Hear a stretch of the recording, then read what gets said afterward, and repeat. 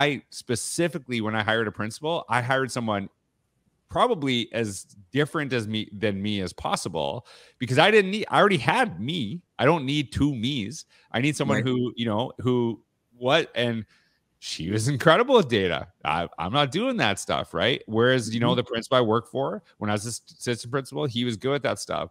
So is there, and maybe there's something different in, Florida leadership, or is that something that, people look at like, hey, what is the strength of this person in this? Because a lot of people are kind of turned off by going into admin because they say, well, I have to do those things. I'm like, not if you're not good at them, right? A good principal will put you in a place of strength, not just say this is the assistant principal's job, whoever gets it. So how do you see that? No, I agree. I think what I would look for is just someone who would best, in a sense, complement me and balance things out. Because like prime example is oftentimes for principal and assistant principal, when you become a principal, you no longer have bus duty, you have car duty. Right. Bus duty's got the referrals, car duty. I mean, how many times would you get a car duty referral? I mean, that's, that, right.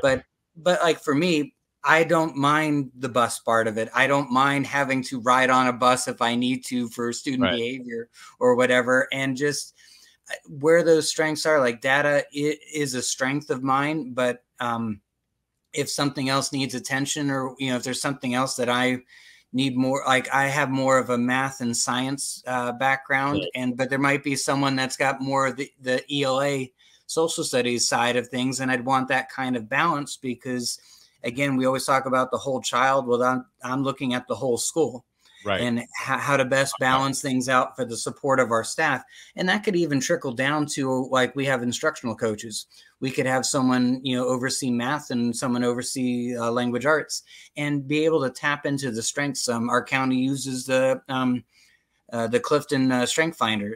And we have like our top 5. And I mean, I'm one that would always want to see, even within our PLCs, within our grade levels, or even within our, leadership team, what are our strengths? What are our top 5 strengths? And because again, that should really balance each other out, because everybody, if they're all on one side of things, you're never going to, you want that kind of, I'm not going to say conflict, but you want that discussion. You want to make sure all sides are considered, and you're not going to have that if you hire in a way where it's going to just complement things or do things that you're already good at doing. It's got to be that, more of a balance. So that's what I would look for.